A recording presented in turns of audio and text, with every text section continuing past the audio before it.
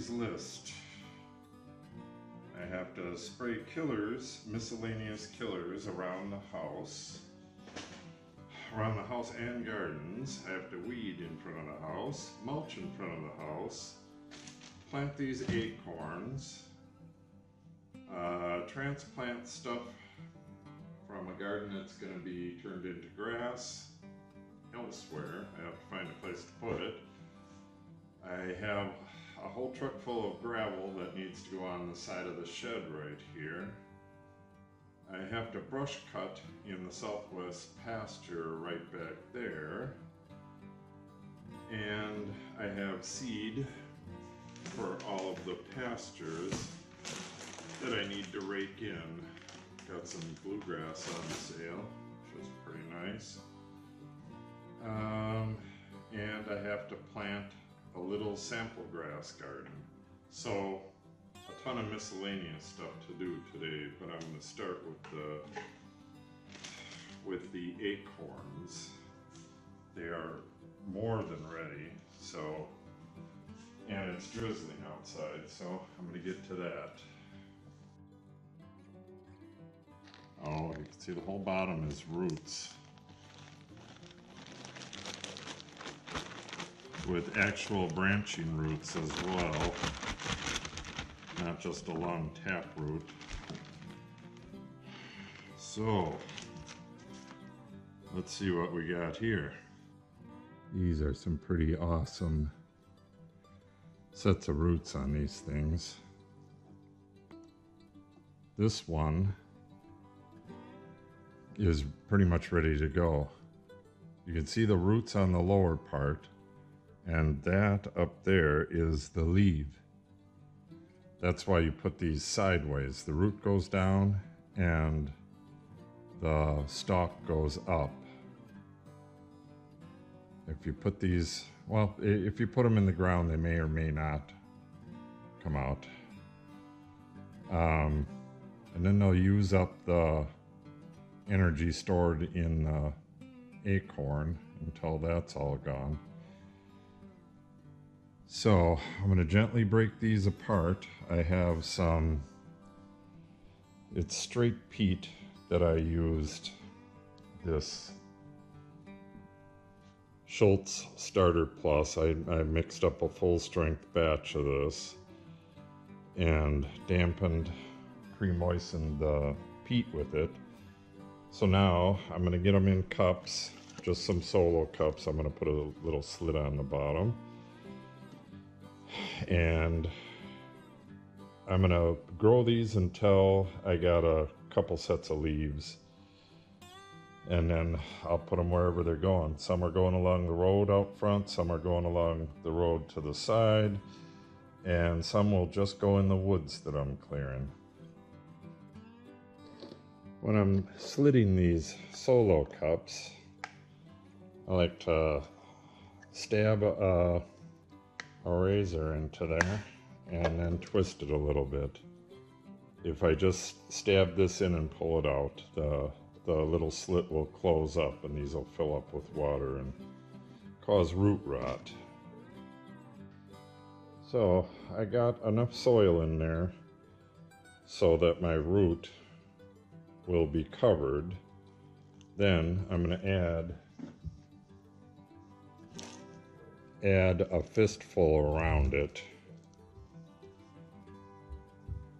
and get that root buried. You don't necessarily need to cover the acorn, but it's going to get covered on this one.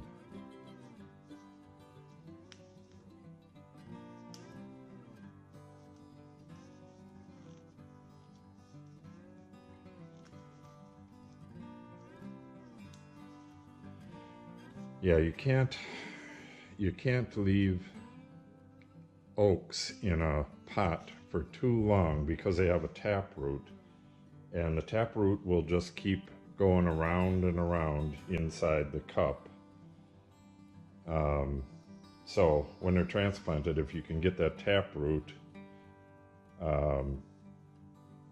going straight into the ground, it would be better, but otherwise you're going to have a curly Q of a tap root. I don't think it matters, but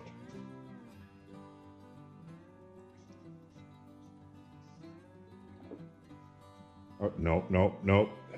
No eating the... Thank you for your help, kitty.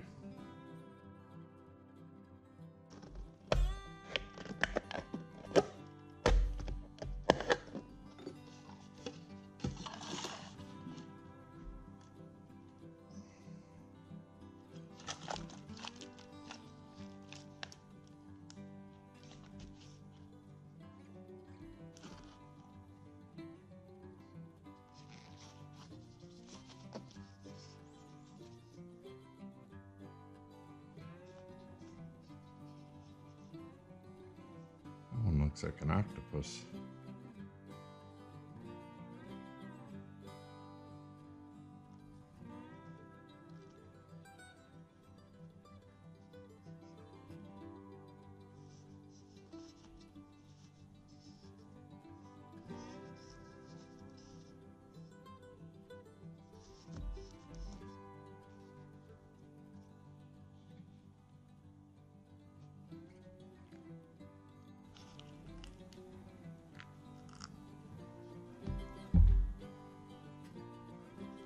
Trying to leave that stem exposed on all of them so that it's in the light and it knows which way to go.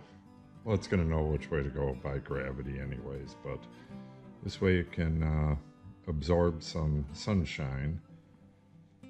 I'm going to put these in the window in here until they're leaved out, and then off they go.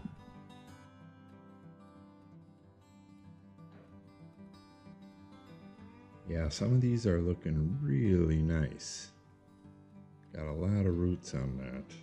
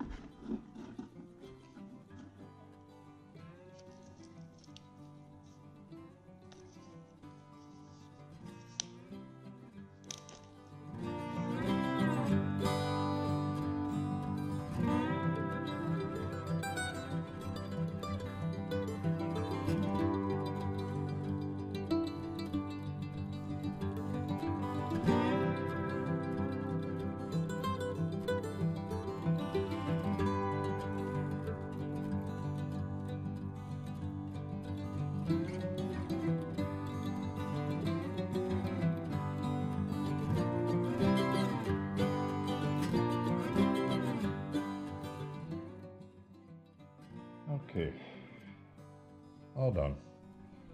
What I have left is 1, 2, 4, 5, 6, 7 that are sprouted but minorly, and this one which may not make it. And then I got a few that are still cracked and will possibly sprout. So what I'm going to do is throw them in a bag again and see what they do, and get the rest of these in the window and put something over them to keep them humid. And then when I get a couple leaves, I'll plant them out some more.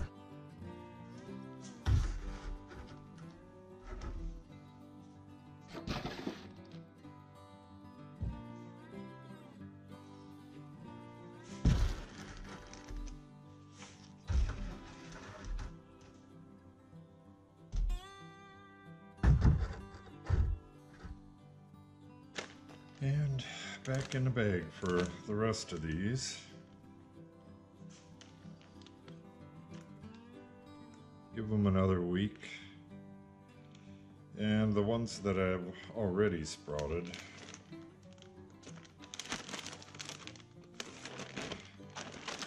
I will toss, well, the ones that actually have a root, I will poke into the ground somewhere in the woods where there's not as many acorns as I would, or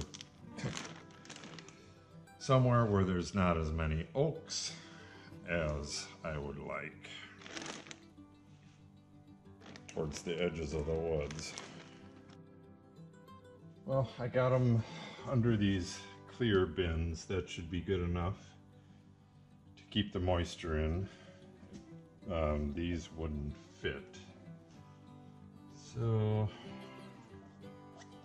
until they get leaves, these acorns have a tendency of drying out. And I don't want that to happen. So, little greenhouses for all of them until they start getting a little bigger. And hopefully I can get them out of here pretty soon. I don't have room for this stuff. Okay, all done with the acorn planting. Everything should be fine now.